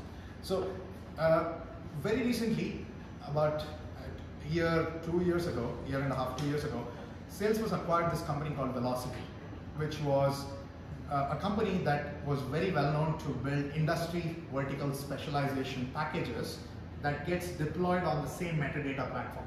So it was basically another app package manager that gets installed on Salesforce. And the person who actually formed the earlier team of Velocity was a person named David Schmeier. So if you know who David Schmeier is, so David Schmeier is the same person who also created Siebel and sold it to Oracle. Mark Benioff, our CEO, has always been trying to acquire David Schmeier as a person, as a talent into the company since that Siebel story, right? And he was not able to, because he sold it to Oracle for a very large amount, and he's been there happily. And then David Schmeier moved out, joined hands with a couple of very smart folks to form a packaging company called Velocity. So Velocity has been building all these industry clouds. They were on our App Exchange for a very long time. And I think 3 Dreamforces ago, they announced that at the Dreamforce booth, Velocity was demonstrating the product. This is the story. Mark Benioff usually takes a tour on the Dreamforce campground. So he actually went and said, I want to acquire you. What do you guys think? And David Schmeier was there, and that was probably the conversation starter where Velocity came. So Velocity has now been fully embedded into Salesforce, now called Salesforce Industries. You'll no longer hear the term Velocity. So for every industry, we have a cloud. So if Salesforce says, are you talking to a utilities industry? We have a utilities cloud. And very recently you heard us launching the Net Zero cloud. And I saw the earlier demo of sustainability. So what you guys have built here at Third Eye could give a competition to sustainability cloud or Net Zero cloud of Salesforce. So with every industry cloud, because each industry will have a different requirement, energy and utilities cloud, for example, we're working with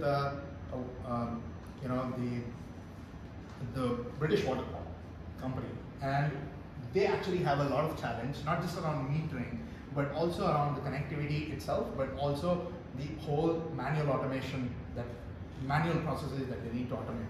So they've already been on our energy and utilities cloud for a while now, but they were not able to utilize the full benefit of MuleSoft. And what we have done is we've launched package managers that expose any MuleSoft API built on Anypoint platform into the industry cloud. So this basically overrides the ability for you to have to define another system API or unlocking the data of what that industry cloud exposes. The data model is already exposed. So basically we are telling you, this is a pre-built system API, just go ahead and use it. You don't even have to put any effort. And there is a bunch of those specifically to address those use cases. So what this basically does is lowers the cost of onboarding and implementation. So the time it takes for somebody to actually come on board in industry cloud is now reduced. Before we proceed further, and this is the part where we talk about productivity, I want to check if there are any questions. Another 10 minutes of. Right, so we're doing quite a bit in this space, and I'll keep this at a very high level because you'll get all of this, and some of this is already out there for you in the GA. So I'll talk about what is coming up. Like, this is the most interesting one, the code builder. How many of you heard of Anypoint Code Builder?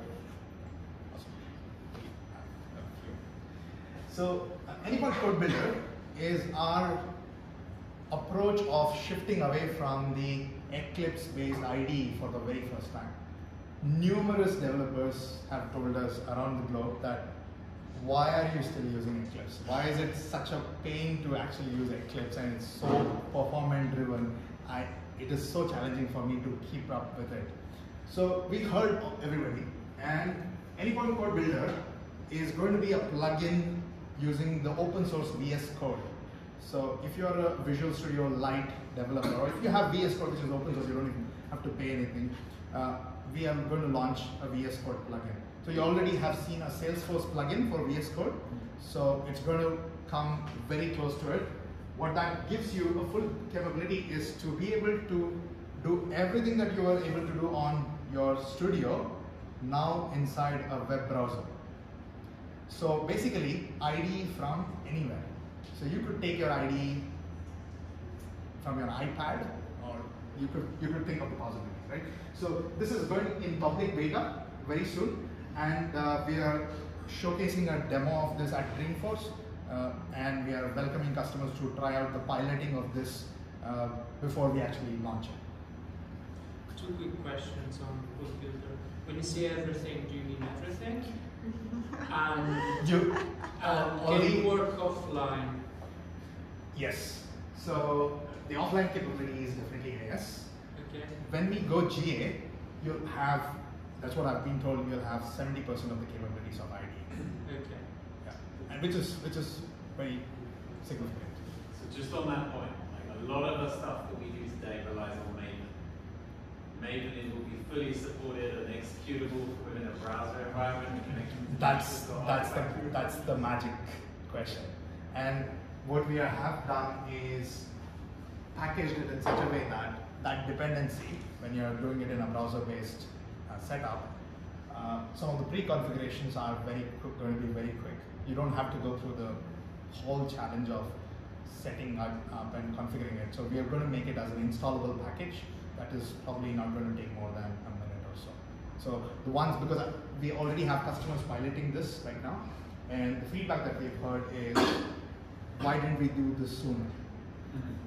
Yeah. So that's the feedback that we are hearing. Like, it would have saved us hundreds of developer hours just to get this off the ground. You know, why didn't you do this sooner? So this is good. It is coming up. So private beta is available now. So if anybody in the room is interested, please reach out to me. I'm happy to put you through. Like, I think we are accepting the private beta, but you'll only get it probably post Dreamforce, because we started accepting it a few months ago, and those customers have already got it. So we can still sign you up for the beta. I'm running from an iPad. I'll be Yeah. So when you are going into the browser, like it should have internet connection, and the code should be preserved somewhere. Right. So those are the exact topic of details that we are taking in terms of saying what are those minimum system requirements. So can I go to the browser? Yeah. So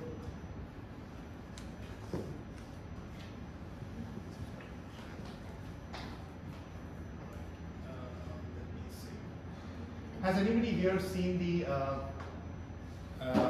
beta.MuleSoft documents portal? Has anybody seen it? Because every time we launch a MuleSoft product and it goes into a beta mode, there's already a public document available. And Code Builder, because we actually launched the public beta version, that is available as a URL, which you can all access today to see what it looks like and read all about it. This is again an Easter egg which never gets published outside. So there was some kind of data week plugin, right? It was released. Yeah, so that was us prototyping and listening to what customers really want, and we've really built on top of that. Yeah.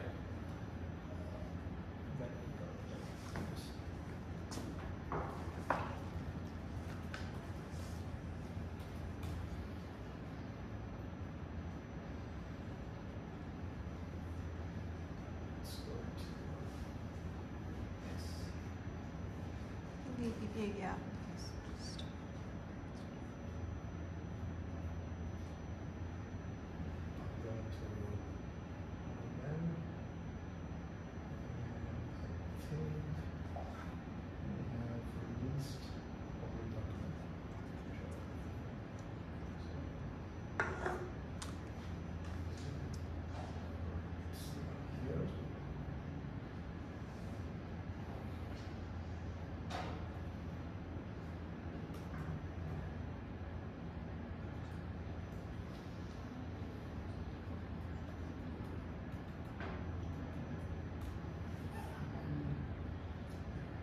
find the right URL.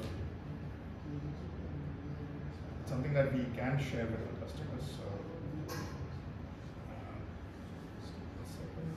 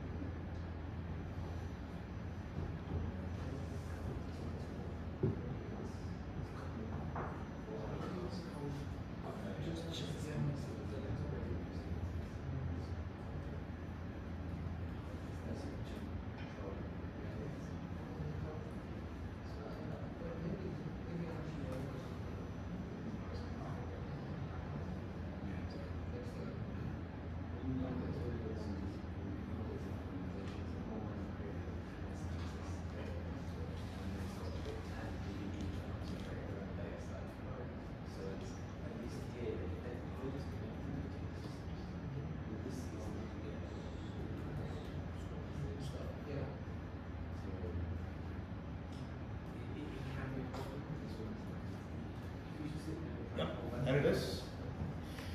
Sorry, I had to type in the whole URL.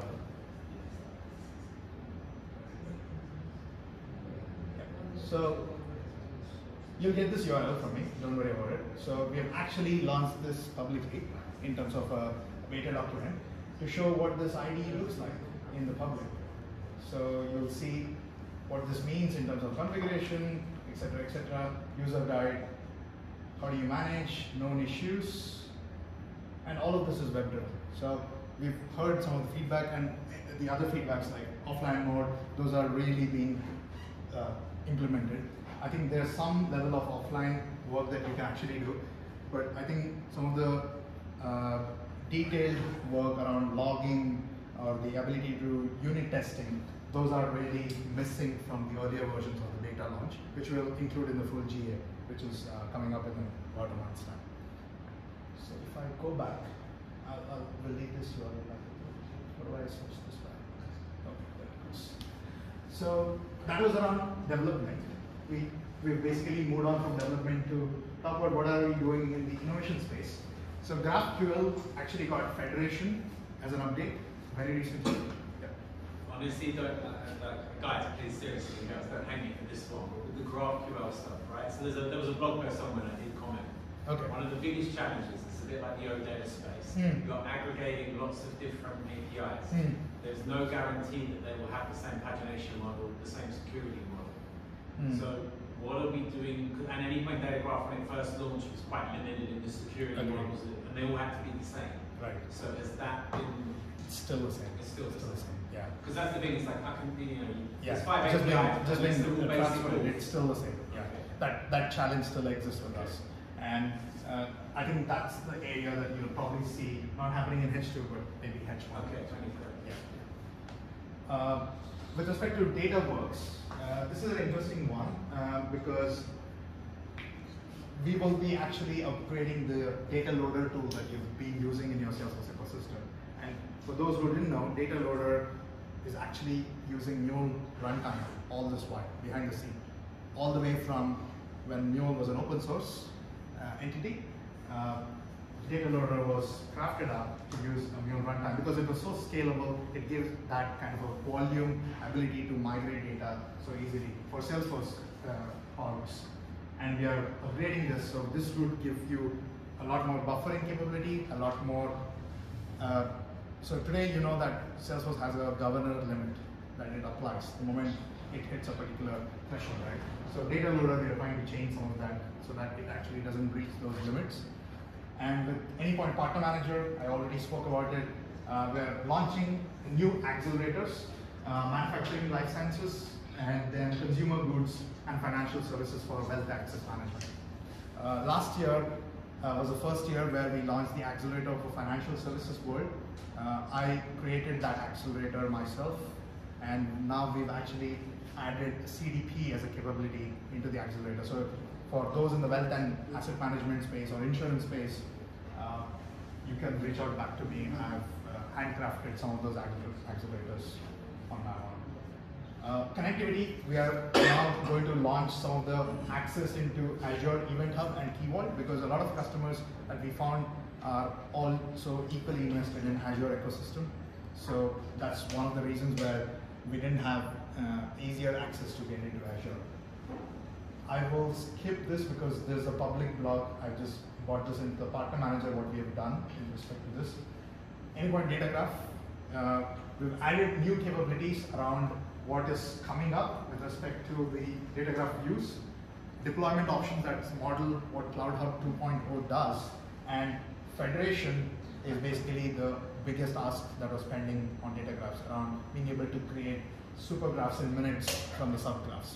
And this is the one that you can actually start doing, and the version that is available right now allows CLI support and some of the best practices around the rule set.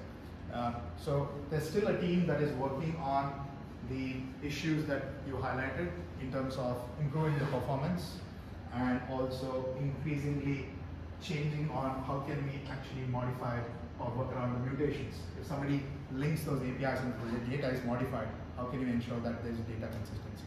So there's still some work going on in that, but we are hearing what market is actually asking us, and that's where the data graph update is.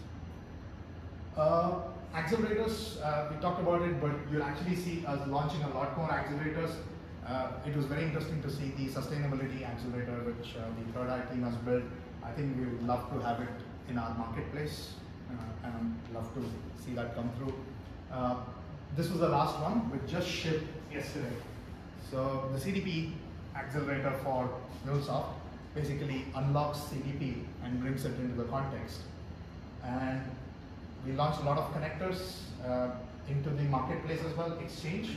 So I spoke of the Azure Key Vault and Azure Event Hub, and we also are launching the Siebel IP21 connector, which has been a long pending ask for those customers using Siebel, because they had to previously use the old Siebel connector and then write their own code on top of that to manage to connect to IP21. So for those who work in the Siebel space, they'll understand the value of this. The other ones are already available, so you don't really see big announcements being made in that. Universal API management is where I want to spend the next couple of minutes. Anybody used Universal API management today? Or seen functionality of this?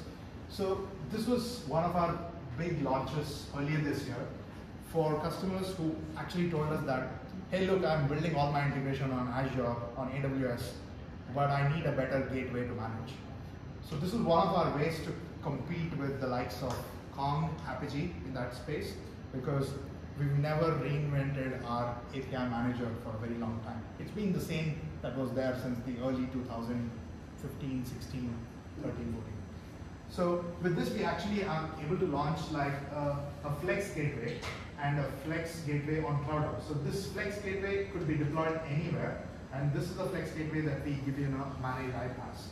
And this is the one that has a transaction-based pricing attached to it. So if you have any customers who need more of a gateway for governance and security, and just that, they don't need to be creating integrations, this will be the easier fit, because all it gives you is the easier path to governance. Have you seen the Anypoint Exchange in a public format, like a partner experience portals, developer portals being created? Community manager, which was based out of, yep. So what's the difference between Experience Hub and Community Manager, and what does it mean for Community Manager customers? Yeah. Because I've still not got a good answer from you. So yeah. I'm hoping you're going to change my mind. I might not have the full answer. We'll have a path of, I wouldn't say path of migration, but we'll actually have a path for customers to get off the ACM, because ACM, Community Manager, had a dependency for somebody to actually know even Community Cloud as a dependency. And with Experience Hub, we are bringing the experience or the ability to customize developer portals within the Anypoint platform itself. And does it mean that we are packaging in Community Manager within the ecosystem? Not fully revealed yet. It could be that the community manager experience, which had all the drag and drop declarative experiences, you'll still get it, but customers need not have to know Community Cloud, for example. We are working in that direction. So this is going to be in beta for November, public beta available for customers to sign up. Even if you're working with customers who are trying to design developer portals, I strongly recommend sign up for a beta, see how it goes, because creating something like a developer portal can be a mundane task if you're setting it up. So that's not going to be based on Experience Cloud then? It's a different... We are launching this as within the Anypoint ecosystem itself. Yeah. With the ACM today had a strong dependency that you had to go and configure Community Cloud Manager, and then you connect your MuleSoft Anypoint platform. Which you can do by yourself. Correct. Yeah. Correct. And this would take away that initial setup and troubleshooting time. So Experience Hub will look like it is packaged. And what that package consists of is not something that we are sharing today, but you'll actually be able to do everything that you were able to do on a developer portal in Anypoint platform.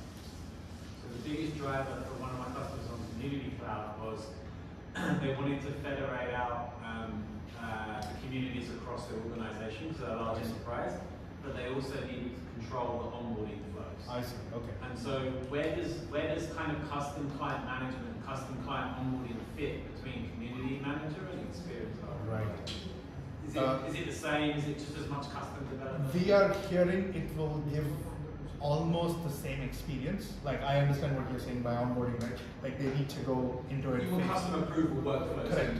Configuration. Yeah. And that's something that we don't want to disrupt entirely for customers who are already on ACM. So I think we'll seamlessly get the customers onto this, because I think this has more governance that we'll be able to establish within the Anypoint platform ecosystem. So that is the first thing. And we didn't want the customers to go through the pain point of setting up Community Cloud and troubleshooting if something goes wrong, and having that extra skill set of Community Cloud development as an engineer as well. So you'll see, and that's where we're like welcoming customers to sign up for the beta. The last one is really around what are we doing in the security space. So you saw me talking about Cloud Hub 2.0, the runtime in the OpenShift. What's coming up is these interesting elements around distributed tracing. Yeah. So, are you adopting OpenTelemetry or OpenTracing? We are adopting OpenTelemetry. Woo! Not even the syndrome dies tonight. So this has been a long pending ask. Those who have worked with us and the ecosystem know. And with that, it should really take us to the next level of capturing data and ability to trace that back to wherever you want to. And also giving us that capability into the logging of Flex Gateway and monitoring, because this Flex Gateway could be deployed anywhere on any public cloud infrastructure. And we really want to empower that as well. And under the management, we basically want to give a lot more reusability. And how does that reusability tie in is on the metrics of engagement. Previously, you could hardly see how many times somebody has reused this API in the company. And based on that, either you could draw up some specs. So this is all heading in that direction where we'll soon start making recommendations of frequently used assets.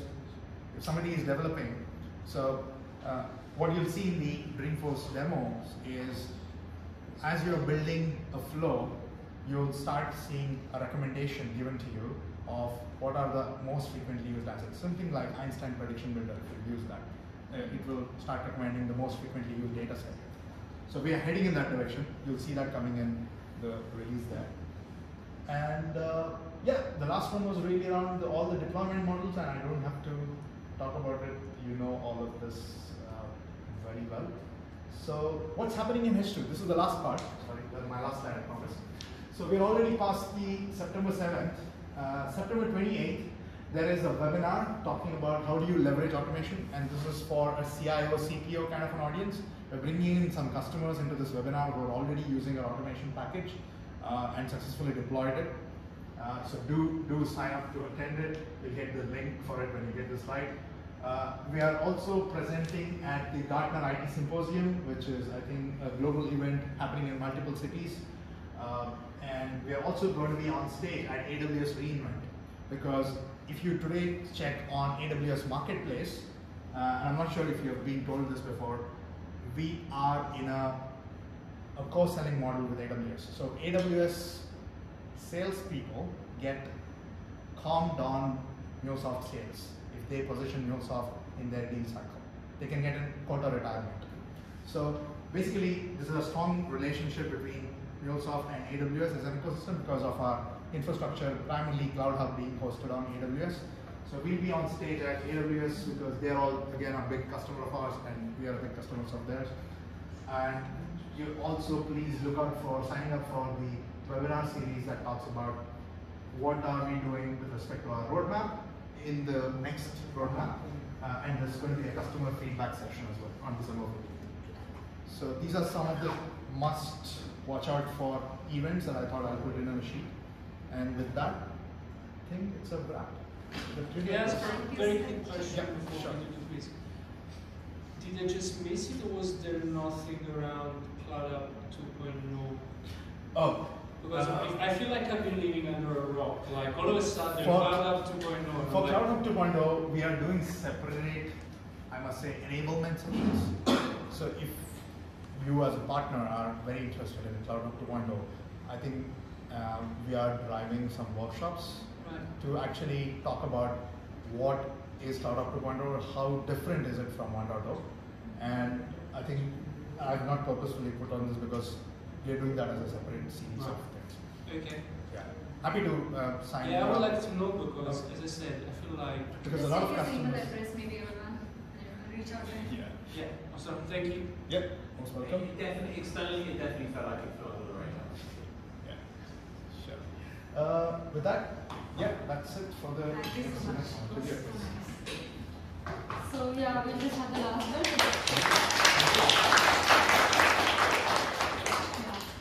We have the trivia quiz for which you'll be like needing maybe your internet on. If you don't have, you'll connect to the Wi-Fi. So as actually a Kahoot quiz, so if you can take out your phone and enter that URL and then put in the pin, then you will be able to join the quiz. What's the Wi-Fi? Wi-Fi password is binary. Big B. Binary 01.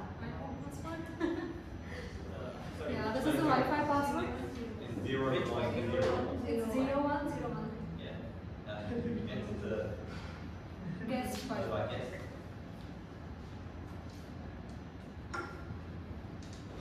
Yeah, so there will be 3 multiple choice questions.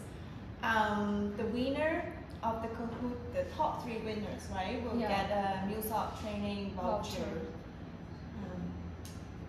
So let us know if you guys are ready. Is everybody ready with the Wi-Fi connection? Yeah. Everybody not ready yet? Raise your hands. Is it capital B? Capital B. Capital B, yeah. B-I-N-A-R-Y, 0101. Yeah, it's capital. It's capital B.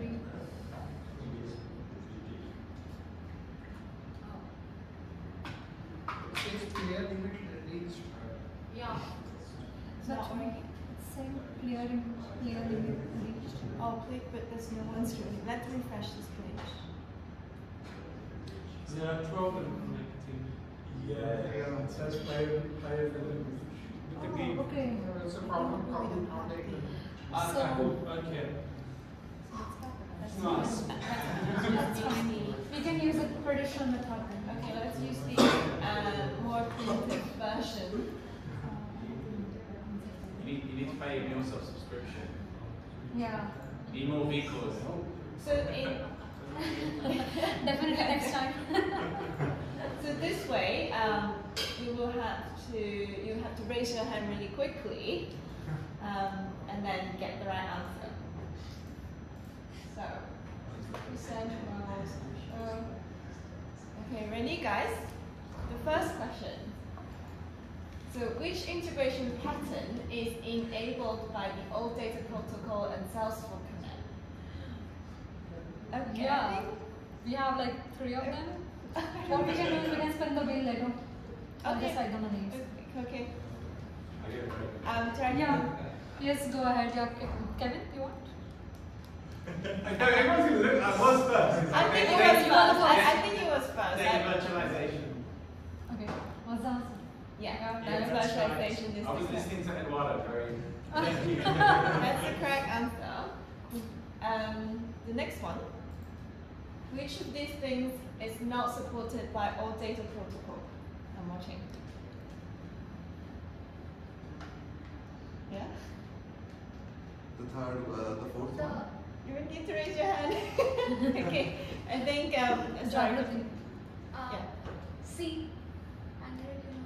Yeah, That's you're right. That's Well correct. Well done.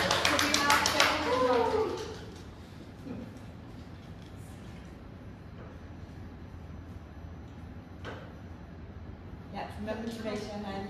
Last one. Which of this is not a part of MuleSoft? Oh, yeah. Well done, guys. That's been paying attention all night. Congratulations.